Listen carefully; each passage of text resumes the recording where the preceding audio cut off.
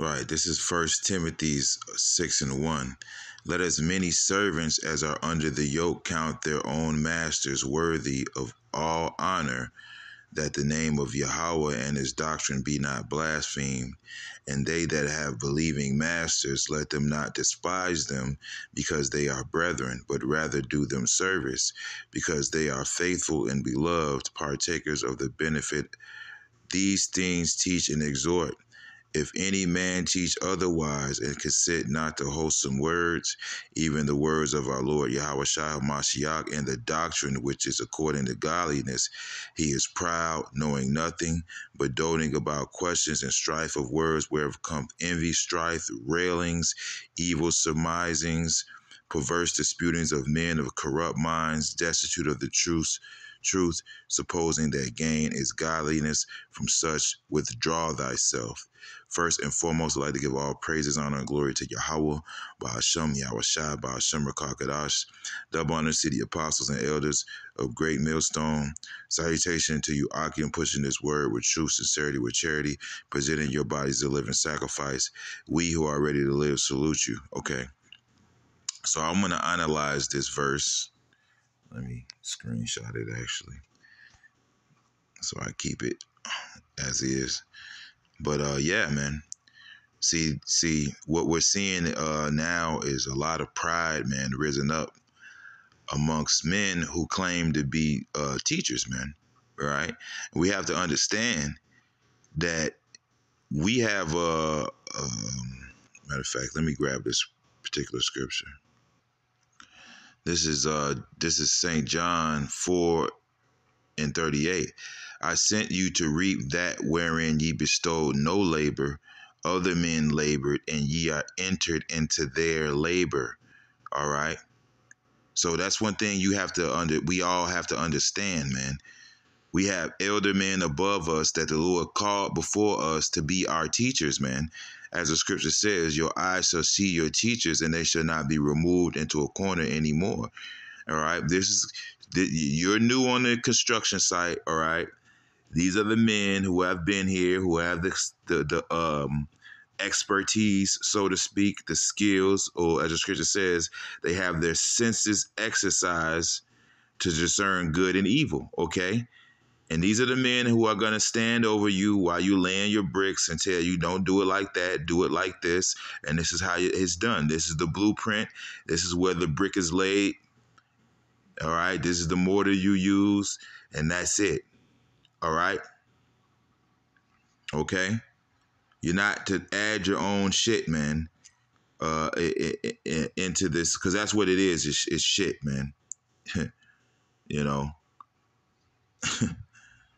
and that's exactly what men are doing, man. You know. All right. So let me read that again. Let as many as are servants under the yoke count their. Yeah, man. Because, hey, man, the Lord put you under the yoke of certain men, man. Let me, right, this is Jeremiah 5. I'm going to start at 1.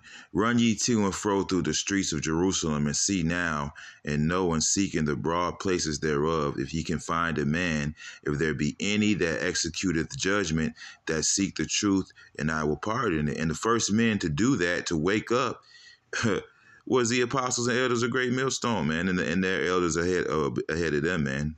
All right. And though they say Yahweh liveth, surely they swear falsely, right? And you got guys, you know, who even come in the name of Yahweh and Yahweh Shai, man, but they're swearing falsely. And by works they deny him, man. All right. O Yahweh, are not thine eyes upon the truth? Thou hast stricken them, but they have not grieved. Thou hast consumed them, but they have refused to receive correction. That's 2/3 of our people, man. All right. The Lord's just going to have to do away with you on this side, man. They have made their faces harder than a rock. They have refused to return. Therefore I said, surely these are poor, they are foolish, they know not the way of Yahweh, nor the judgment of their power, right? And yeah, you niggas are poor, man. You're foolish, man. And it's starting with you heads of Jacob, man. You know, you guys who are self-proclaimed teachers, man. All right. I will get me unto the great men, right? And the apostles are great millstone. Those are the great men, man. All right. And will speak unto them, for they have known the way of Yahweh and the judgment of their power, right? That's mainly the whole elect, right? But starting with them. But these have altogether broken the yoke and burst the bonds. All right. And what is the Lord ordered us to do, man? To be subject unto our masters, man. When the scripture says that servants be subject to your masters, it's talking about your heads, man. It's really talking about the apostles of Great Millstone, man. That's just what it is, man. Okay? So those are the men that we're supposed to be under the yoke of, man. Meaning we're supposed to teach what they're telling us to teach, man. We're on the work site. Those are the men that are above us. All right. And, we're supposed to be building according to the blueprint. All right. So you guys have broken the yoke, man. All right. It says, wherefore a lion out of the forest shall slay them, and a wolf of the evening shall spoil them. A leopard shall watch over their cities. And that's basically our whole nation, But mainly I'm thinking about you heads, man. Everyone that goeth out then shall be torn in pieces, because their transgressions are many and their backslidings are increased, man. Right? So we're under the yoke. To be under the yoke of Yahweh Shai is to be underneath the yoke of the men that he set up. All right. All right. As scripture says, I'm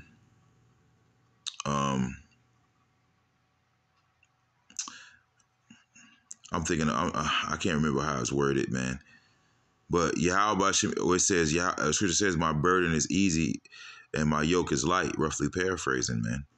But to be under the yoke of Yahweh Shai is to be under the yoke of the men that he set up, man. All right.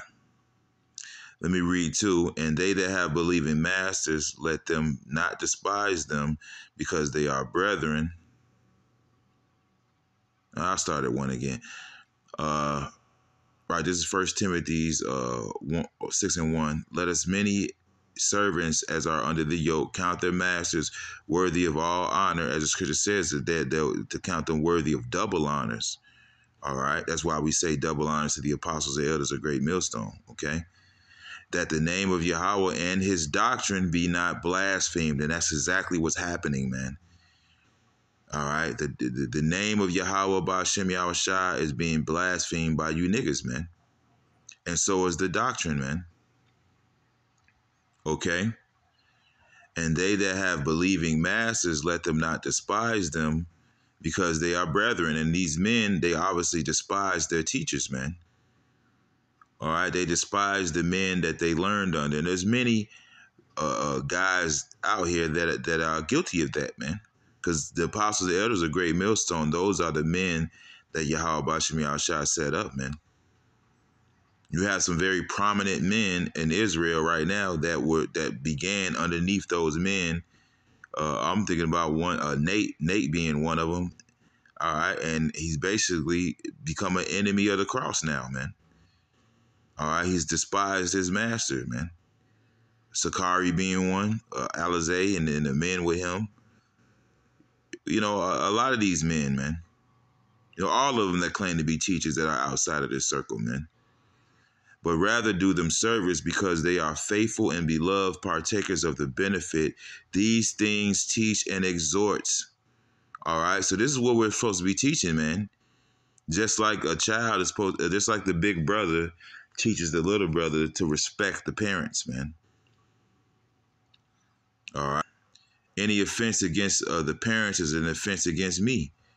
And again, an offense against the big brother is an offense against the parents, because that's who the parents left to watch the house.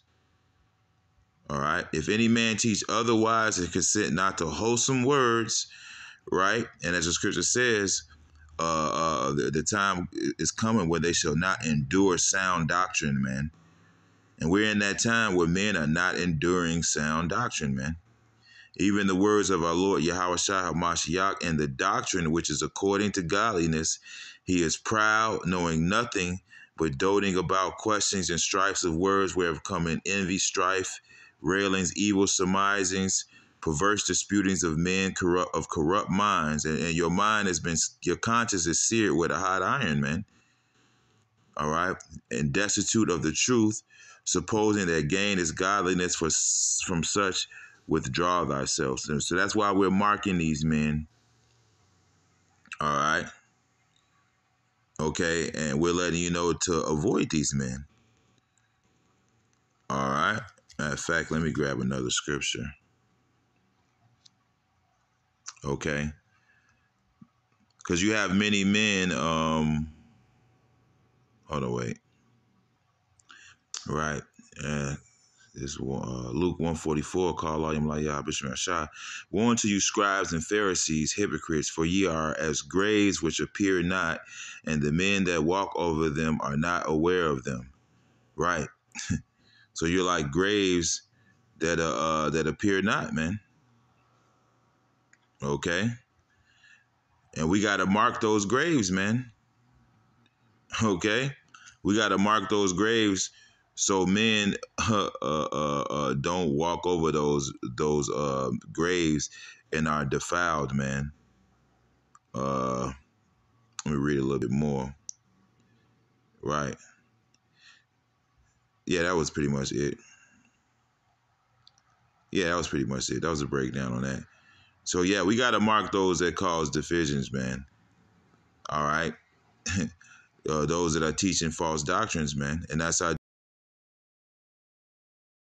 Hold on. This is Philippians 1:16.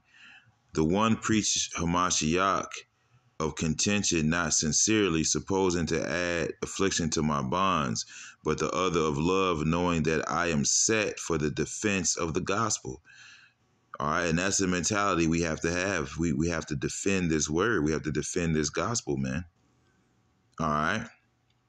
And we're gonna mark you niggas that cause division, man. That's a part of our job, you know. That's just another little lesson I wanted to do. Hope it was edifying, and shalom.